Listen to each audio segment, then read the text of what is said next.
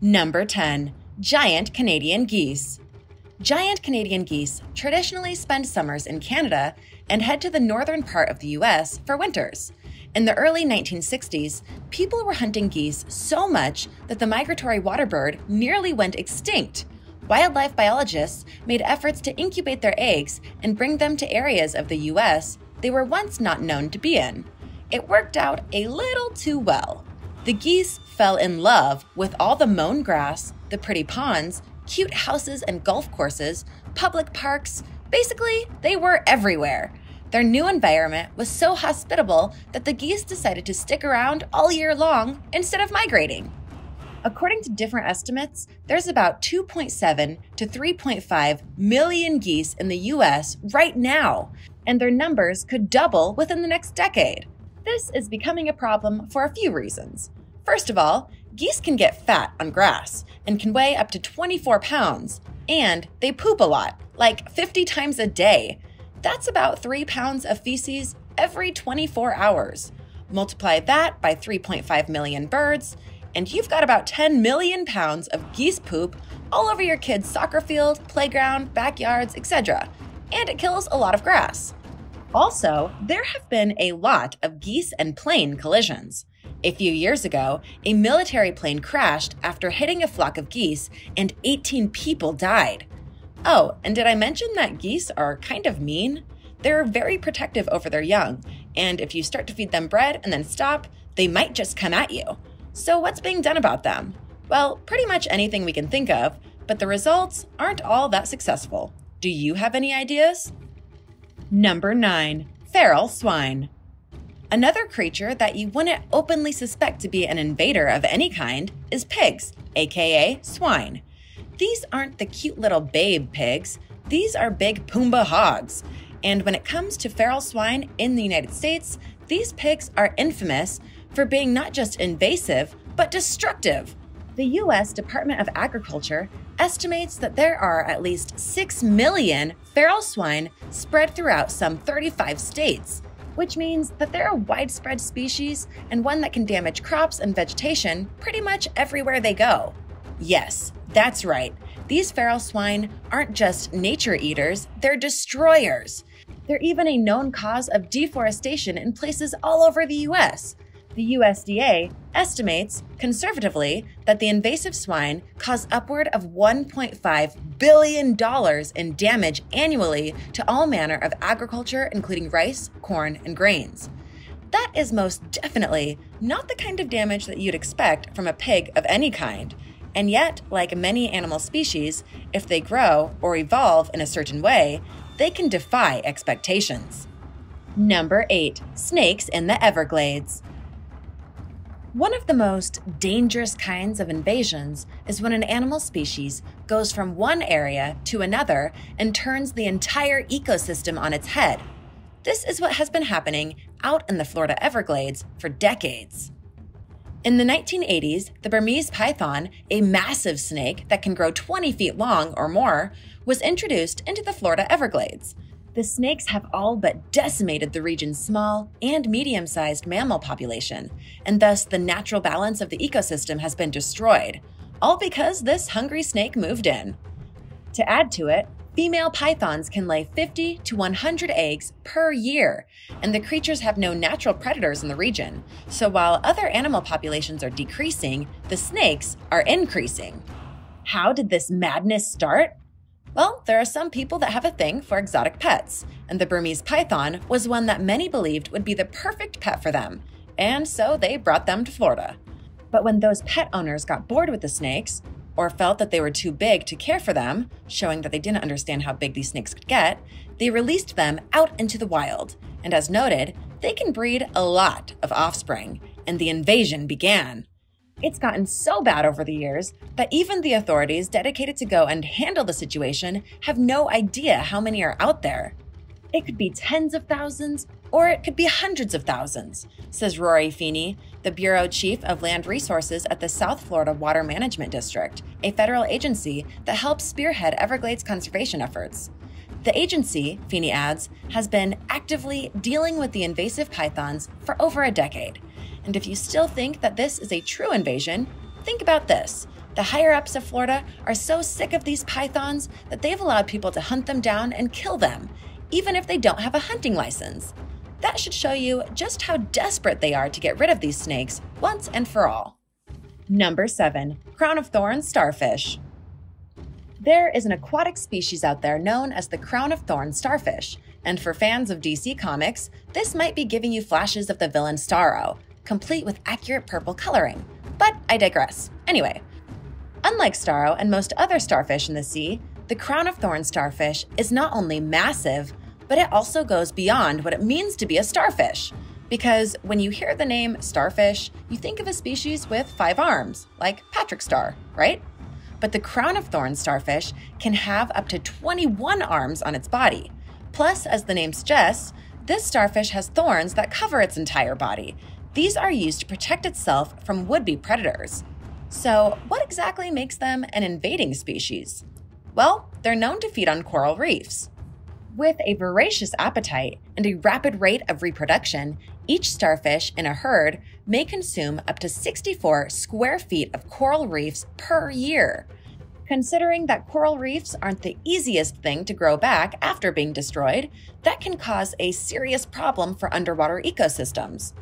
Researchers believe the outbreaks stem from human-induced changes in the ocean ecosystem, mostly increases in nutrient pollution. As a result of this, there are now population control programs that have been implemented in some areas to inject the starfish with lethal toxins. What do you think should be done about these starfish? Let me know in the comments below, and don't forget to subscribe if you haven't already. Number 6. Nutria. Nutria are also known as swamp rats and river rats. They're like a cross between a sewer rat and a beaver, and they're a big problem in places like Louisiana. So much so that they have an incentive program to get people to kill these rats for them. And some of these people are more than happy to do so, as one man brought 11,000 of these creatures in during the 2019 season. That's dedication. So how did this creature become such a pain in the butt to those in Louisiana? It's because of the fact they were brought into the area in the 20th century to be part of the fur trade game, which makes sense as these swamp rats are able to get up to 20 pounds and thus have a lot of fur to offer. But as you might expect, the market for them declined, and thus the nutria were openly released into the wild. And like the feral swine and the pythons we mentioned before, they not only multiplied, but went on to damage all sorts of crops in the area. As if all that wasn't enough, they have a habit of actually causing terraforming, which is the process of deliberately modifying the atmosphere, temperature, surface topography, or ecology of the planet. Their extensive burrow systems can destabilize roads, bridges, levees, and golf courses, and they can transmit diseases like tuberculosis. So now you can see why Louisiana is so proactive in trying to curb this invasion of swamp rats. They're tired of their lands being altered and ruined by them. Number 5. Croc and gator house calls. When you typically think of crocodiles and alligators, you probably picture them in swamps or in zoo habitats, and maybe at times wanting to borrow something from your house. Seeing them out on a golf course is not exactly the most logical spot to go and view them, and yet you'd be surprised by just how many people have spotted crocs and alligators invading their golf courses and even their backyards over the years. Where is this croc invasion happening? Where else but Florida? Scientists have now even confirmed that the Nile crocodile has been found in Florida's Everglades. Wait, don't Nile crocs live in Africa? They didn't swim from Africa, but we don't really know how they got into the wild.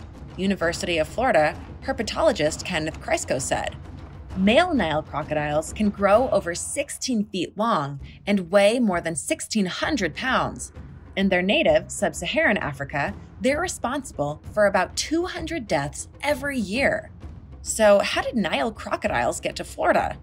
The most likely explanation is that an animal trader brought them to the state illegally, where he hoped to keep them as pets, or worse, planned to breed them. Earlier in 2021, Mark and Jackie Bredingen had an unexpected guest show up at their front door at their Sarasota home. They heard a sound on their front porch, and when they checked it out, they saw a massive gator staring at them through the window. What would you do if one of these giant reptiles tried coming into your house? Let me know in the comments below. Number 4. Cane toad backfire. When it comes to certain invasive species, a tested and proven measure that has been known to work at times is to take a potential rival animal from another region and introduce it into the new ecosystem to go and battle the species to lower the numbers down. It's worked in the past, but when that second species was the cane toad, it backfired big time. This happened to the population of sugarcane beetles that went and grew beyond what many people felt was right and fair, so they decided to bring in the cane toad from Central and South America to go and handle things for them. What they didn't anticipate, though, was that the massive and toxic toads, yes, toxic, would be even more invasive than the beetles. They started to overrun the natural order of the ecosystem, and even the crocodiles were being affected by the toads because they would affect their nests. Certain measures have been taken to try and curb the population growth, but it's been very slow going. Number 3. Feral domestic cats. Are you surprised? If you know the history of domestic cats, you honestly shouldn't be. It's been stated that it was the Egyptians who first truly domesticated cats, and throughout the ages, these cats have been born and even bred in order to be the perfect pets. But these cats are also known to massively populate.